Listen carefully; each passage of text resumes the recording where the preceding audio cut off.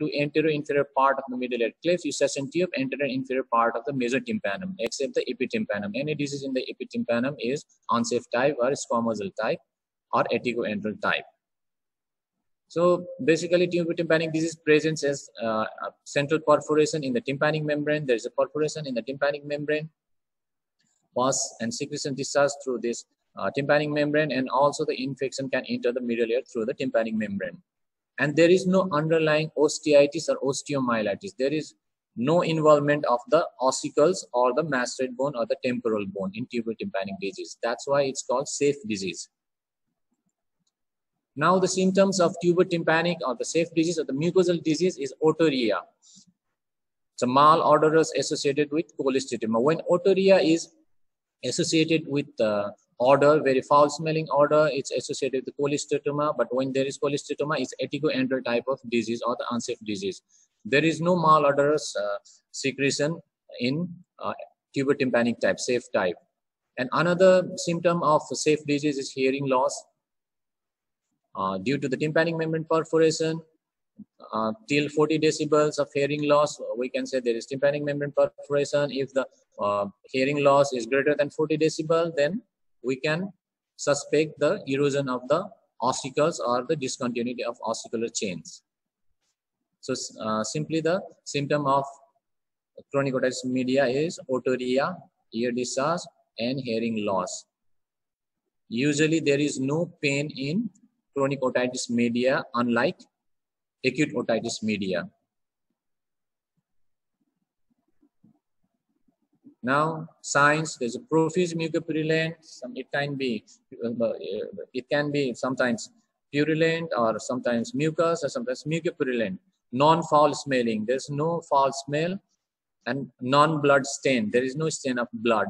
This is the signs for tubulotympanic disease.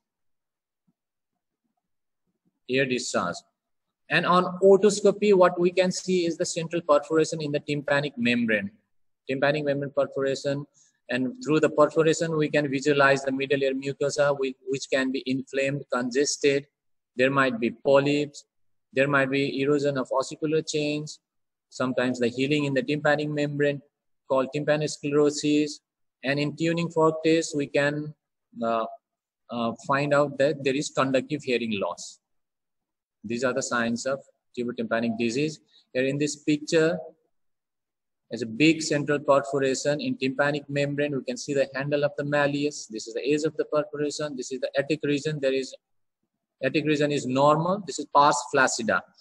The perforation is in pars tensa. Similarly here, in this picture, there is a thick pus, and there is the congestion of the middle ear mucosa. Here also there is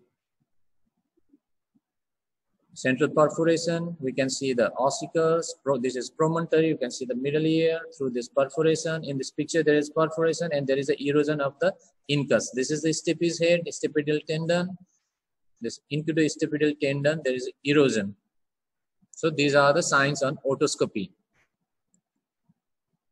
Now let's learn something about types of perforation. There are 3 types of perforation. Now basically in pars tensa, there are 2 kinds of perforation. One is central perforation and another is marginal perforation. Central perforation means there is a perforation and it is all surrounded by the tympanic membrane remnant. How big this perforation might be, but if there is the remnant tympanic membrane around the perforation, then it's called central perforation. This is large central perforation.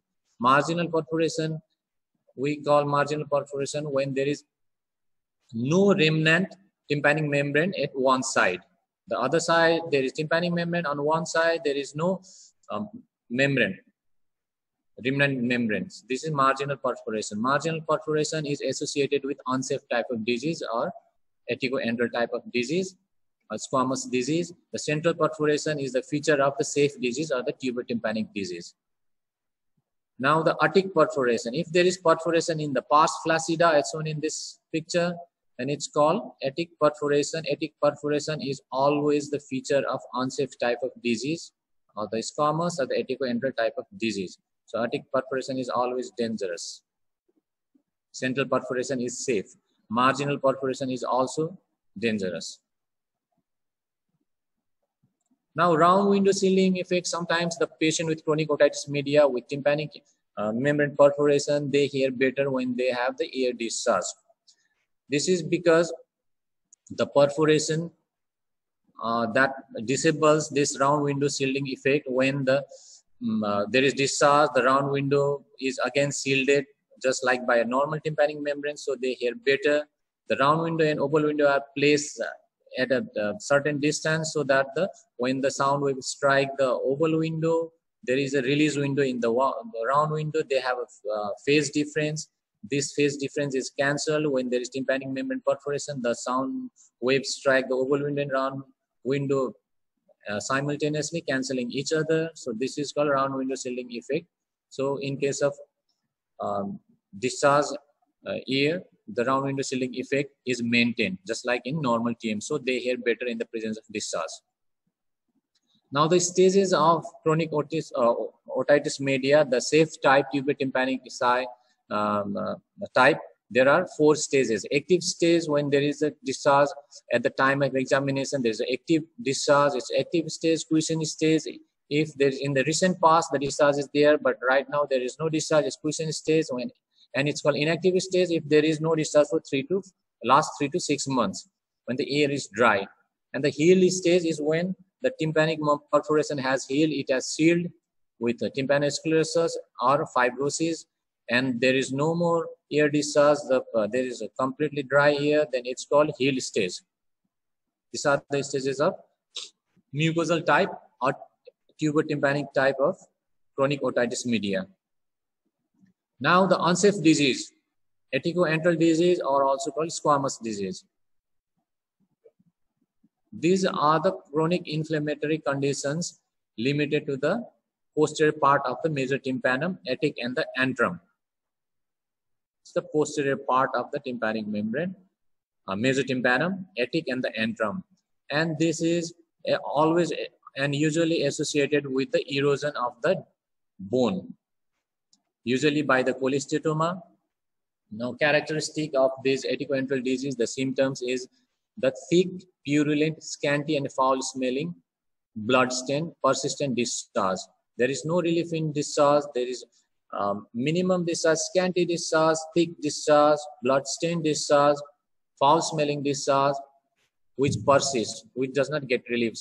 Unlike mucosal type of disease, where the air discharge subsides after medications and then again recur, here the discharge never subsides in eticoantral disease. And also mentioned priorly, it is associated with the perforation in the pars flaccida or the perforation in etic. Etic perforation is associated with eticoantral disease. Now the difference between the tubulotympanic and the eticoantral disease, safe and the unsafe disease. Now the discharge type of discharge in tubulotympanic safe type is profuse, mucoid, and odorless. In eticoantral unsafe type is scanty, always scanty, purulent, foul smelling, thick.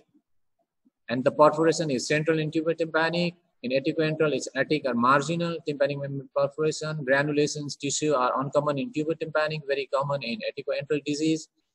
If polyp is present, it's pale in tubulotympanic type, red and fleshy in eticoantral. Cholesteatoma is invariably constituent of eticoantral disease. There is no cholesteatoma in tubulotympanic. Complication is rare in tubulotympanic. That's why it's called safe disease, and it's very common in eticoantral or unsafe type. Now, audiogram, Pureton audiometry shows conductive hearing loss in tubulotympanic disease, and in eticoantral it might be conductive or mixed deafness with sensory neural component, and the hearing loss is more in eticoantral type of disease. It's mild in tubulotympanic disease. Now, cholesteatoma. What is cholesteatoma? This term was coined by, I'll answer your questions at the end of the class. Okay. This is the term coined by Johannes Muller. Cholesteatoma, the definition of cholesteatoma, is a cystic structure filled with desquamated squamous debris lying on fibrous matrix. It's a cystic structure, a cyst-like structure filled with this desquamated, the shaded squamous epithelial debris lying on a fibrous matrix. It's also called the skin in the wrong place. Cholesteatoma is a skin in the wrong place. Now the current definition of cholesteatoma, it is a three-dimensional epidermoid structure. Epidermoid kind of structure is three-dimensional, spread across all the three dimensions. And the another characteristic of cholesteatoma, it exhibits independent growth. It grows itself. It has an expansile characteristic. It replaces middle ear mucosa and resorb the underlying bone. It has the tendency to erode the bone, and it replaces the middle ear mucosa, normal mucosa. And also the cholesteatoma, this term is a misnomer because there is no cholesterol in cholesteatoma, and it is also not a tumor. So cholesteatoma is basically a misnomer. Its synonym is keratoma. It can also be called epidermosis of ear. Keratoma or epidermosis.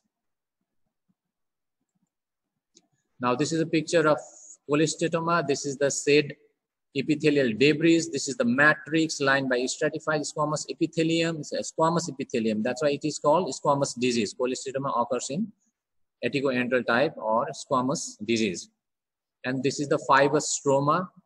This fibrous stroma secretes, produces many erosive substances like metalloproteinases, which erode the bone. And it has tendency to expand by itself, grow by itself, replacing the middle ear mucosa and eroding the surrounding bones. Now, theories of cholesteatoma formation. How does cholesteatoma form? The first theory is congenital cell race. The cell race, the epithelial cell race, ectodermal cell race might get inside congenitally. In the feature of congenital cholesteatoma is that the tympanic membrane is intact. This is a picture of congenital cholesteatoma. This is the cholesteatoma. The tympanic membrane is intact. Another theory is invagination theory. In invagination theory, the tympanic membrane from the atic and the posterior superior part of pars tensa. This is the atic, this is pars tensa. The tympanic membrane retract inside. This is because of the negative pressure built in the middle ear. Negative pressure in the middle ear is built when the eustachian tube opening gets obstructed and the air in the middle ear cavity is absorbed by the mucosa. So negative pressure develops and this retraction occurs. And the squamous epithelium of this outer lining of the tympanic membrane, it invaginates inside the middle ear. Another theory is epithelial invasion theory. The squamous epithelium of the TM migrates into the middle ear via the perforation. Through the perforation, the outer layer, which is epithelial layer of tympanic membrane, it migrates inside the middle ear cavity through the tympanic membrane perforation. This is epithelial invasion theory. Epithelial invasion. Now, basal cell hyperplasia theory, this is another theory. Because of the inflammation or the infection, the basal membrane, the germinal layer of this outer epithelial layer, it breaks and it infiltrates, invades the subepithelial tissue in pars flaccida and then goes inside the middle ear cavity, causing the cholesteatoma. Now, squamous metaplasia theory, here the cuboidal epithelium in the middle ear cavity, especially in the posterior superior part of middle ear cavity, they undergo metaplastic changes to squamous epithelium and they start shedding the epithelial debris and producing the matrix and forming the cholesteatoma. Now the types of cholesteatoma, it's congenital as we talk and acquired. Acquired also a primary and secondary. Primary occur when there is a retraction and the cholesteatoma forms as seen in invagination theory. And secondary is the when there is tympanic membrane perforation, there is epithelial migration through the tympanic membrane perforation. This is called secondary. Secondary acquired, secondary to the tympanic membrane perforation. Here, this is the cholesteatoma in the attic. Here, this is acquired secondary cholesteatoma. There is epithelial migration through the tympanic membrane perforation. This is the primary through the retraction pocket in the attic.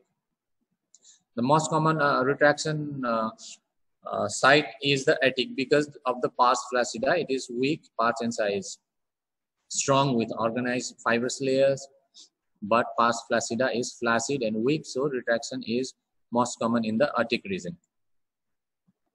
Now, pathogenesis and the clinical findings. This is pathogenesis of cholesteatoma, how it forms. There's a low middle ear pressure, there's retraction, cholesteatoma forms, and the keratin squamous epithelium expands, produces proteolytic enzymes, erosion of bone, and different pathologies. It's in detail, it's not necessary.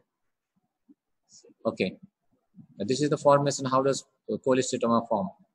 This is the invagination theory through the retraction pocket. Here, the pars flaccida gets retracted, it forms the cholesteatoma slowly and it expands.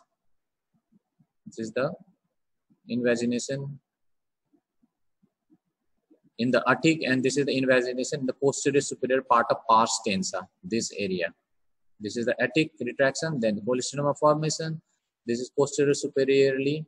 There's a retraction in the pars tensa, and finally the formation of cholesteatoma. It's shown in the picture. Now the common sites of cholesteatoma, the most common sites of acquired cholesteatoma is the first, the posterior epitympanum. The second is posterior mesotympanum, and third is the anterior epitympanum. The anterior mesotympanum cholesteatoma is very rare. First, posterior epitympanum, second, posterior mesotympanum, third is anterior epitympanum. These are the common sites of cholesteatoma. Now, the pathology of eticoantral disease, there is invariably cholesteatoma. If there is no cholesteatoma, there may be osteitis and the granulation tissue. There is chronic inflammation of the temporal bone or the granulation tissue. Granulation tissue also has propensity to erode the bones. And there is ossicular necrosis, and there might be cholesterol granuloma. There is formation of cholesterol granuloma in middle ear due to chronic inflammation. Now the symptoms of eticoantral disease is ear discharge, hearing loss is more pronounced. There might be bleeding or blood-stained ear discharge. There might be earache. There might be dizziness, tinnitus, and the symptoms of complications. Earache, there might be ensuing otitis externa, or the acute onset of inflammation in the chronic otitis media can cause earache. There might be dizziness due to the erosion of the lateral semicervical canal. There might be tinnitus and other signs of complications, symptoms of complications.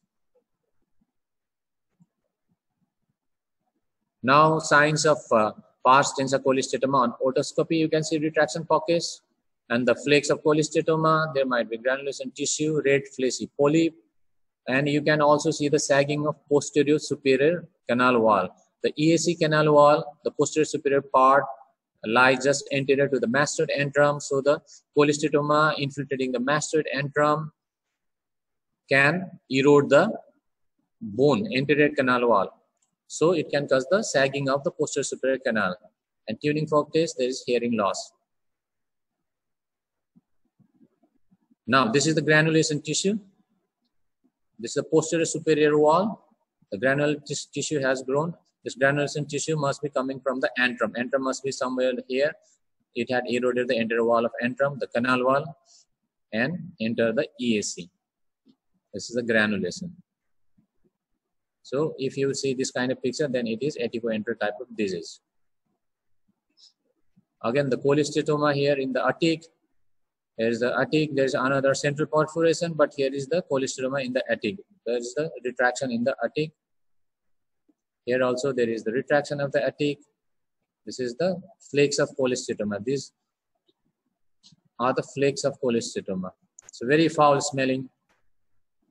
Again, the same picture, a big secondary acquired cholesteatoma migrating through the perforation. This is the primary acquired with atrial resection, and the cholesteatoma formation at the attic. Now the investigations. What investigations are to be done? Examination under microscope. We should examine the tympanic membrane and the middle ear through the microscope. We can send pus for culture sensitivity. We should do audiological assessment, X-ray, CT scan of temporal bone, general blood investigations, X-ray PNS to rule out any pathology in nose, and also diagnostic nasal endoscopy to rule out any nasal pathology. Now examination under microscope, we have to confirm the otoscopy findings by microscope. We have to see with microscope the site and the size of perforation can be located through the examination under microscope. The margin of perforation, if it is a healed perforation or the unhealed fresh perforation, appearance of middle ear cavity through the perforation, and if there is presence of polyp or granulation tissue, and the location of the granulation tissue. Pure tone audiogram to identify the absence of auditory functions, and to differentiate the types of hearing, if there is conductive or the sensorineural hearing loss, and the degree of the hearing loss. To find out this, we should do pure tone audiogram. It's an X-ray mastoid. We can see the pneumatization pattern of the mastoid ear cell in X-ray. It might be haziness. There might be haziness or the clouding of ear cells as occurs in acute otitis media, or the mastoid cavity might be sclerotic like in chronic otitis media. You can see the position of the tegmen also and the sinus plates. Now this is an X-ray mastoid. This is the normal X-ray of the mastoid. It's this ear cells can be seen, very prominent ear cells giving honeycomb-like structure. This is normal mastoid. In this another X-ray, this is a sclerotic mastoid. We cannot appreciate the ear cells here. Due to the chronic inflammation, there is a sclerosis of the mastoid. Again, this is also the sclerosis of the mastoid. And this is a big cavity formed by the cholesteatoma with the erosion of the all mastoid, antrum, and the ear cells, a big cavity. Sometimes this is also called automastoidectomy by the cholesteatoma. So if you can see this kind of X-rays, then you need to think about the unsafe disease, eticoantral disease, the sclerosis and the automastoidectomy cavity. The basic investigations: hemogram, blood sugar, urea and creatinine, urinalysis, ECG, X-ray chest. And the X-ray PNS, this was the haziness of the right maxillary sinus. It may be some sign of the sinusitis causing the chronic otitis media. Diagnostic nasal endoscopy. Here is an enlarged adenoid at the nasopharynx. This blocks the eustachian tube opening, hampering the ventilation of middle ear. So these things should be nasal pathology, nasopharyngeal pathology should be ruled out. And also the adenoid, frequent adenitis, this infection, bacterial infection may migrate to the middle ear. Now the medical treatment of chronic otitis media, the short-term goal is elimination of infection control and control of otorrhea. The short-term goal is to get rid of the otorrhea, and the long-term goal is to improve the hearing and the finally healing of the TM, so that the further ear discharge, otorrhea may be prevented. So how it is done? It is done by oral toileting. We have to clean the ear. It can be done with a dry cotton. It's called dry mopping, or we can use the suction irrigation under microscope. Under the microscope, we vacuum suction the secretions and clean the EAC and the middle ear. And we can use the topical antibiotics, and very occasionally we use systemic antibiotics for the treatment of chronic otitis media. Now, when do we fail treating medically any chronic otitis media? When there is poor drainage of inflammatory exudate from the middle ear, when there is the blockage of eustachian tube, which provides the drainage and the ventilation, there might be collection of inflammatory exudate, providing the bacteria a breeding ground. And the persistent osteitis with the mastoid granulation. If there is granulation and the chronic inflammation of the bone, it also stops chronic otitis media to heal. And if the causative organism, the bacteria, are virulent and very resistant, then still it might persist despite the medical treatment. And also because of this nasal and nasopharyngeal pathologies like sinusitis and the adenoids, the reinfection, the mastoid infection of the middle ear can occur recurrently due to the through the eustachian tube. And also the allergy. Allergy has the same mechanism of closure of the eustachian tube and the mucosal inflammation of the middle ear cavity. Now the medical myringoplasty, another treatment, chemical cauterization. This is done by the corrosive chemical trichloroacetic acid. In this, the small tympanic membrane perforations, they are corroded with this trichloroacetic acid, exposing the fresh margins, activating the fibroblasts, and these fibroblasts come into the action and cause the healing very quickly. So the limitation is that we can use this treatment only in dry ears and in a small tympanic membrane perforations, and it may require several sittings. may not heal, tympanic membrane may not heal in the just single sitting. Now, medical treatment for cholesteatoma. Cholesteatoma generally does not have any medical treatment. It requires surgical removal, but still topical antibiotics with oral toileting can be given, suction clearance, just like in another safe disease. And we can use silver nitrate to ablate this granulation tissue, or we can use ventilation tubes in aortic retractions. In aortic retraction, we can ventilate the middle ear with keeping the ventilation tubes in the pars tensa.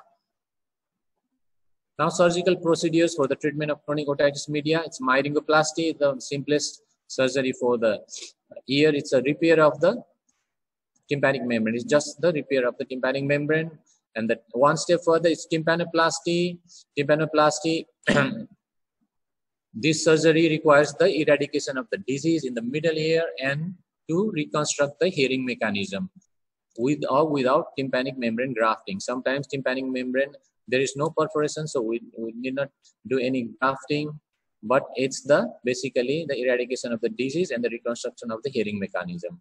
And the ossiculoplasty term is just for the reconstruction of the hearing mechanism, reconstruction of the ossicular chain. This is ossicoplasty. So tympanoplasty consists ossiculoplasty also. There are types of tympanoplasty. So myringoplasty, there are certain requirements for the myringoplasty. The ear should be dry.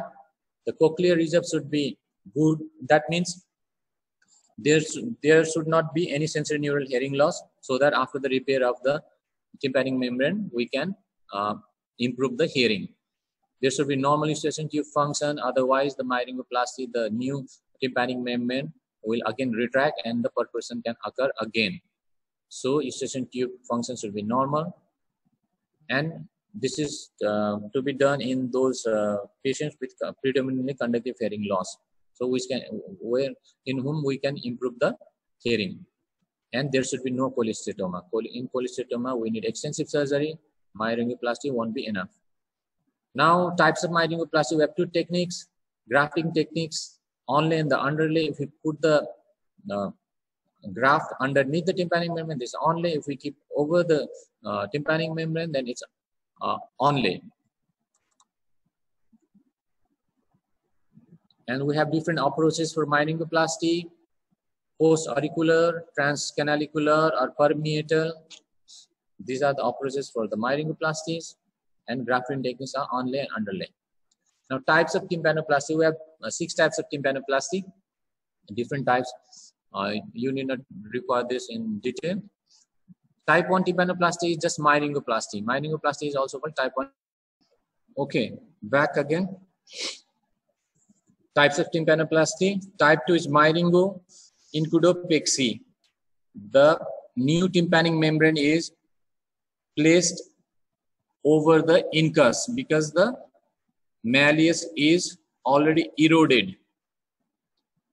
Type 2 is myringo-incudopexy. Type 3 is when you place the new tympanic membrane graft over the stapes. It's type 3 myringo-stapedopexy. Type 4 is cavum minor. We put the tympanic membrane directly over the stapes foot plate, and we create a very small tympanic cavity, middle ear cavity, very small. It's called cavum minor. The type 4, type 5 is the fenestration. We make a hole over the lateral semicircular canal. This is the type 5, and place a graft over it. The sound waves, they strike the hole on the lateral semicircular canal. And in type 6, it's a sono-inversion. We just keep the round window open and cover the oval window. So there is inversion of the hearing mechanism. The flow of fluid is inverted. This is type 6. Types of tympanoplasty. Now, cortical mastoidectomy. Now, the surgical treatment for the chronic otitis media. There are 2 kinds of surgeries for this eticoenteral type of disease. This canal wall up procedure and canal wall down procedure. Here, canal wall means the external auditory canal, the posterior part of the exterior auditory canal wall. When we preserve the canal wall, posterior canal wall of EAC, then it's called canal wall up procedures. When we remove the canal wall, we drill the canal wall, then it's called canal wall down procedures. Canal wall up procedures is also called closed procedures. The first canal wall up procedure is cortical mastoidectomy. Here we remove the disease from the mastoid antrum. We just drill through the McEwen strangle, reach the mastoid antrum. We remove the disease in the mastoid antrum if there is cholesteatoma, granulation tissue, or anything.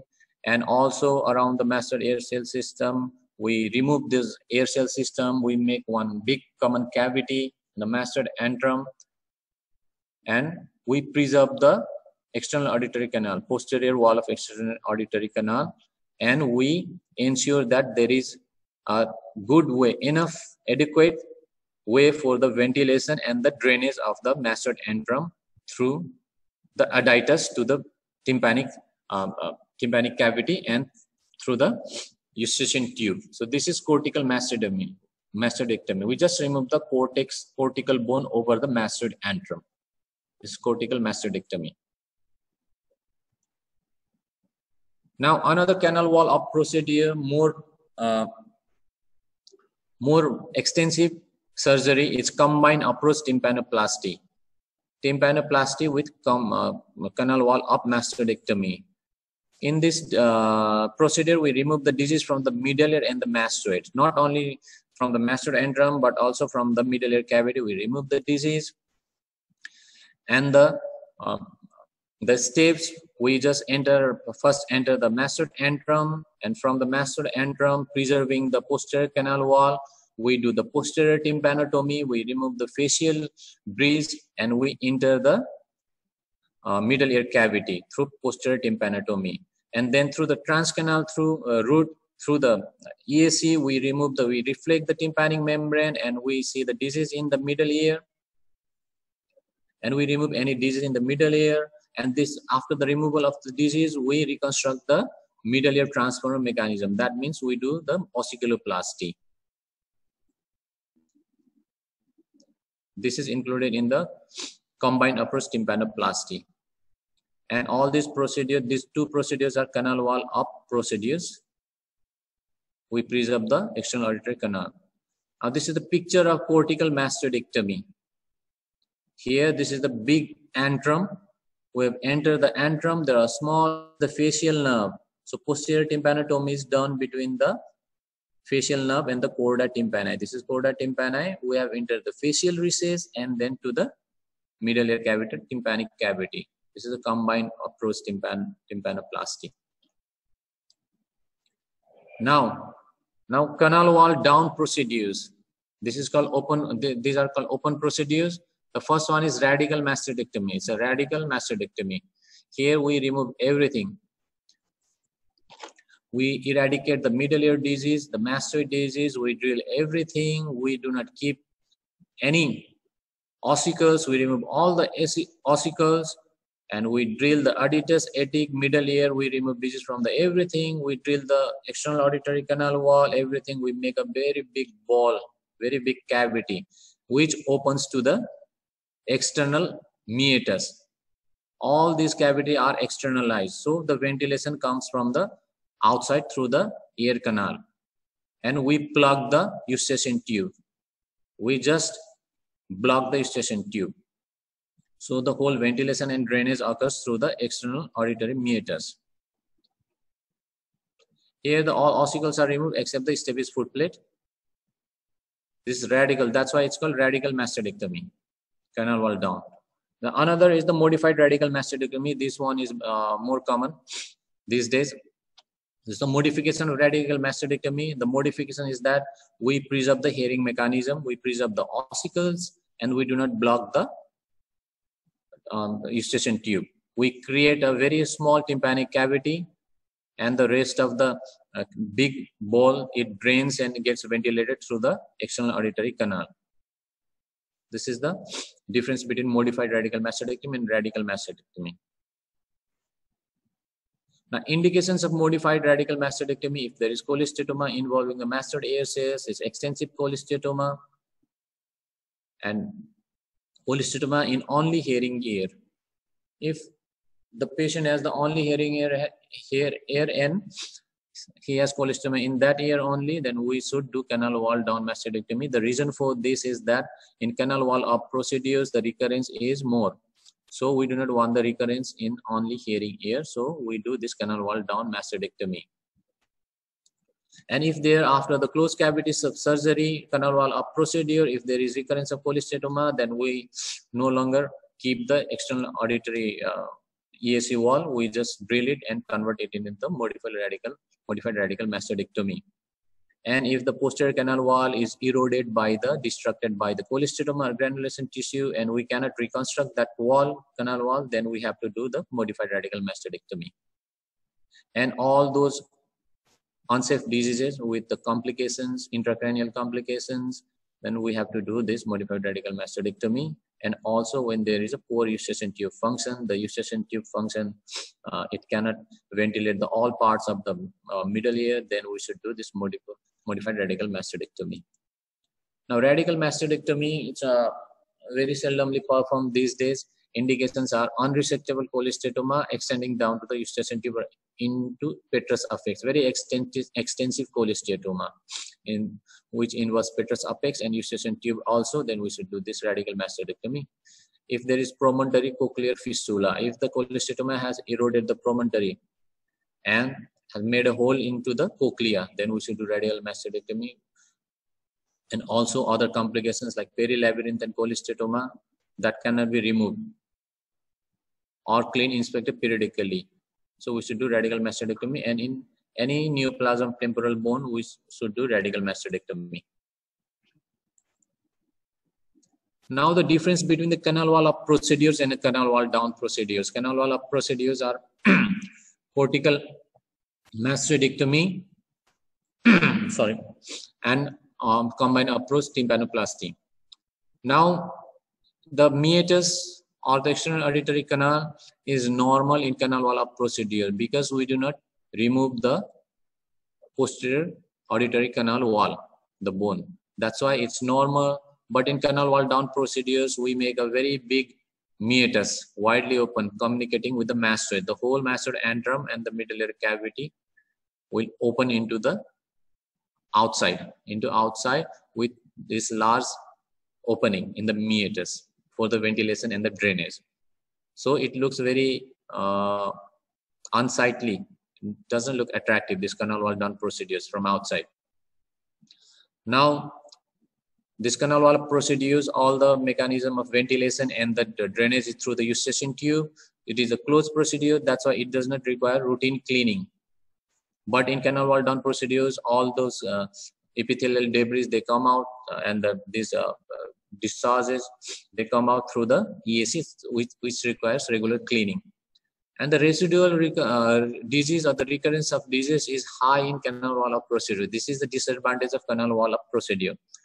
And the advantage of canal wall down procedure, the recurrence and the residual disease is very low. In canal wall up procedure, every canal wall up procedure, after 6 months, we have to do the second look surgery. Just remove the tympanic membrane and take a look of the middle ear if there is residual or the recurrent disease. This is not required in canal wall down procedures. So those patients from the villages, faraway places, which cannot show up after 6 months, so it's better to do canal wall down procedure. Patient limitation, nil. There's no limitation after canal wall up procedures. After it's healed, they can have a swimming. They can engage in water sports, but in canal wall down procedures, due to the big cavity, swimming is prohibited. And also the auditory rehabilitation, the hearing aid, because of the normal EAC canal, keeping a hearing aid is very easy, comfortable for canal wall procedures. And because of the very large cavity and the large opening in the ear, the fitting of hearing aid is difficult. These are the differences between the canal wall and the canal wall down procedures. Now, this is the canal wall down procedure. We have drilled. This is a large antrum. This is the EAC wall. We have removed the posterior canal wall, the bony wall, and we have made this common cavity, big ball, mastoid cavity, no EAC wall. This is the cavity of EAC, and this is the middle ear. We have reduced the size of the middle ear, tympanic cavity. We have placed the graft, the eustachian tube. Eustachian tube will drain and ventilate this small part of the middle ear. which we have created. The other part of the middle ear cleft mastoid cavity, which used to be drained and ventilated by eustachian tube, is now exteriorized along the EAC. We made a very big cavity. So from outside, this canal wall down procedure looks like this, a very big mastoid cavity. This is the new tympanic membrane. So it looks unattractive, canal wall down procedure. But the advantage is that the recurrence and the residual rate of the disease is very low. Yes, now this is the canal wall down procedure, modified radical mastoidectomy. This is the mastoid cavity, antrum and the air cells. This is all exteriorized and made a common cavity with the EAC and the tympanic membrane here. Tympanic cavity. This is the lateral semicircular canal bulge. This is the head of stapes. This pyramid stapedial tendon. This is facial nerve. This is middle ear cavity, round window. This is the vertical part of facial nerve. So we have made this whole common cavity which drains and gets ventilated through the wide external auditory meatus. We place a graft over this and create a very small tympanic cavity. Okay, now I'll answer your questions.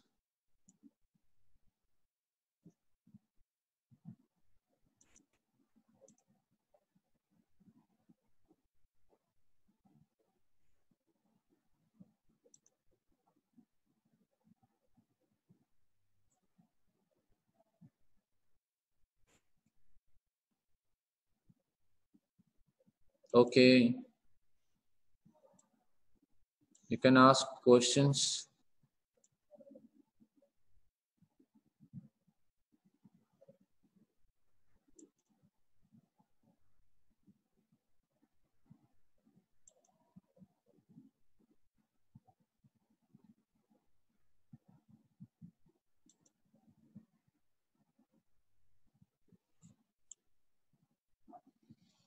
Okay, Sandeep Raunier, canal up and down procedures. Okay, canal wall up and canal wall down procedures is basically divided. Just if we keep the canal wall, posterior canal wall, then it's called canal wall up. When we remove the canal wall, it's canal wall down. So in cortical mastoidectomy, we just remove the cortex of the mastoid antrum. We just remove the disease from the mastoid antrum, and then we do nothing. We do not touch the posterior canal wall. So it's a canal wall up procedure. But if the disease is extensive and is in mesotympanum, epitympanum, everything, then we remove the disease through the posterior tympanotomy without removing the posterior canal wall. Then it's again the canal wall up procedure. And in canal wall up procedure, then we close the wound. Everything is same except that we have drilled some amount of bone in the mastoid antrum and we have removed the disease, but we have not removed or drilled the posterior canal wall up. So the physiology remains the same, like normal. Just like the middle ear cleft gets ventilated, the mastoid antrum, air cells, and all those tympanic cavity gets ventilated through the eustachian tube, and they retain the respiratory epithelium. So they start functioning like previously. But in canal wall down procedures, we have exteriorized the mastoid antrum and some part of tympanic cavity to the outside by removing the canal wall, bony canal wall, making a big soup bowl. This is the difference between the canal wall up, canal wall down procedures. And in canal wall down procedures, the types of canal wall down procedures, one is the radical mastoidectomy, the another is the modified radical mastoidectomy.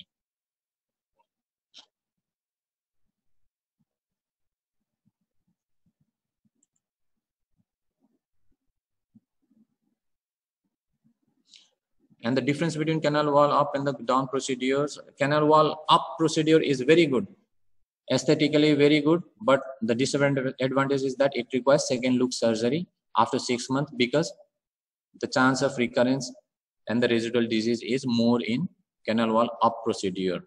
Though canal wall down procedure looks ugly with a big hole in the ear, but it's safe.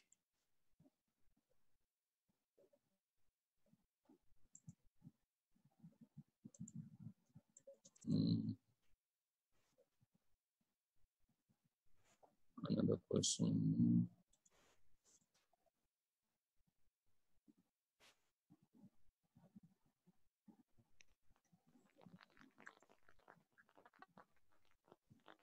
Another questions. Complication of radical mastectomy, sir. How do you limit it? Okay. Round window shielding effect, you will get to know about next class, physiology of hearing. I will explain later next class, okay? Round window shielding effect. Complications of radical mastectomy. Complications, or you can call sequelae. The first sequelae once, please kindly mute your mic.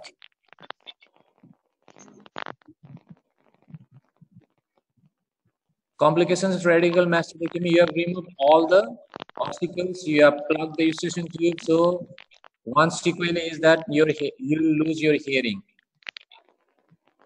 And on radical mastectomy, just like any other mastectomy, there might be injury to the facial nerve, chorda tympani, usually sacrificed, and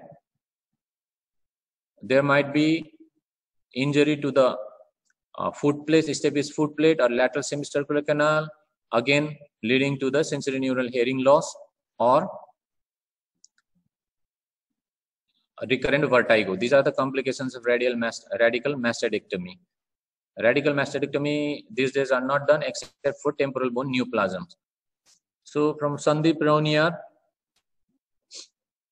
why cholesteatoma is not seen in tubotympanic even with the central perforation by the epithelial invagination theory? This is very good question. Epithelial invagination theory is just a theory, is one of the theories, and in tubotympanic type, the other mechanism, once the perforation is there, the migration, the invagination doesn't occur, and the invagination theory is one of the strongest theory than this epithelial migration theory. This epithelial migration theory, this is a weak theory. So mostly cholesteatoma is not seen in tubotympanic even with the central perforation. The mechanism in the tubotympanic disease, there is central perforation and there is recurrent infection through this perforation from the outside. So it causes the mucosal disease, just air discharge, but it might not develop to the cholesteatoma. But not certainly, not on 100% cases. In some cases of tubotympanic disease, long-standing disease, it might develop cholesteatoma.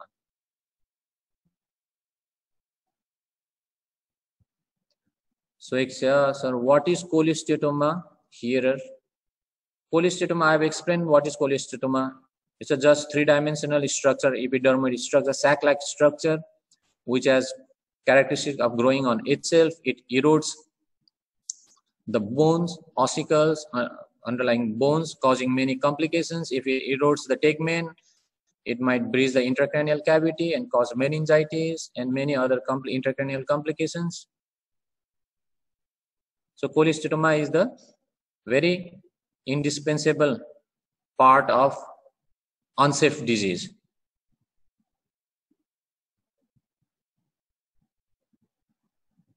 Further questions?